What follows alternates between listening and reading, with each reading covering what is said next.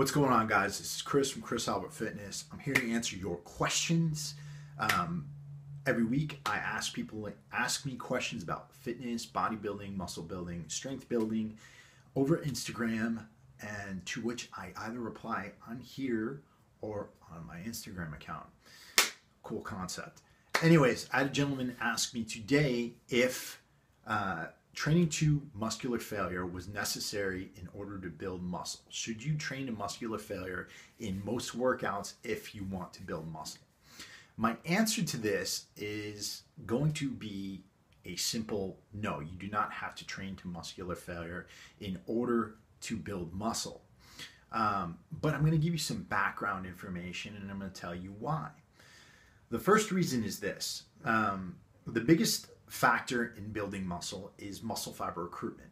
Now, what does that mean? That means that you are trying to recruit as many muscle fibers as possible. So when we're thinking about muscle fiber recruitment, one, we want to make sure that we're actually recruiting the muscle fibers. If you are training to failure, at a certain point, your technique is going to break down. And at that point, you're no longer going to be recruiting the muscle fibers that you want to recruit. You are instead going to be compensating and using other groups of muscles in order to get that weight up because your technique is broken down. So at that point, you are no longer really helping the muscle group that you are training. So my recommendation there is, one, to train to the point where your technique train to the point before your technique starts to break down. Don't train after your techniques, or don't keep doing repetitions after your technique starts to break down, because that will be counterproductive and possibly harmful because you could sustain an injury. Two, we really want to consider the toll taken on our central nervous systems.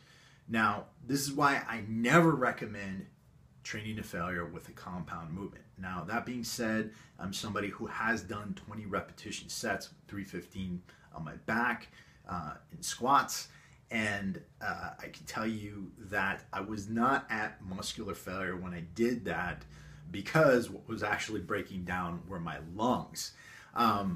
But you don't want to do, say, squats, deadlifts, bench presses, or overhead presses to the point where you are at muscular failure. Again, one, that's because your technique is starting to break down, and the chance of injury from those three types of exercises when your form is not good is a lot higher than, say, on an assistance or isolation exercise.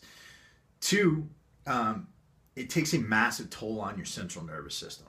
So when you train to absolute failure on a set of squats and you're using a significant amount of weight, then your central nervous system gets hit. That means that you're not potentiating yourself to a point of optimal performance for a long period of time after that, because your brain is having problems coordinating nerve impulses, and this can really take a toll on your other workouts and really inhibit your ability to build muscle in other areas, or even in the area that you were training from the beginning.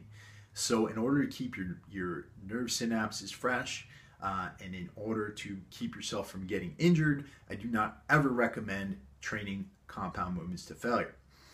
Where you could train to failure every now and then is with your assistance exercises. So let's say you are on a set of side lateral raises, or on a set of preacher curls, or maybe rear deltoid flies, or leg extensions. On these exercises, there's a lot less risk of injury. And on top of that, doing added repetitions can actually help you to recruit more muscle fiber. What I would say is that you don't necessarily want to do this in absolutely every workout, especially if you know that your nutrition is not sound or that you're not getting enough sleep, because then that again can take a toll on those muscle fibers for the next workout and make you suffer for the rest of your workout as far as trying to recruit more muscle fiber and trying to get that muscle to grow to its absolute capacity. Above everything, guys, you need to be smart. And my philosophy with training is this: you really need to, training is always, its first priority is always to keep you from getting injured.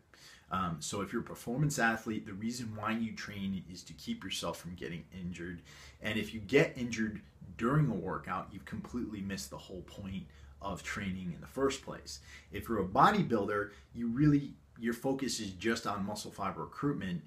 And there are a lot of ways to recruit muscle fiber without putting yourself at risk of injury or risking your health. So I hope that helps. If you guys have any questions for me, you hit me up at gettingshredded@gmail.com.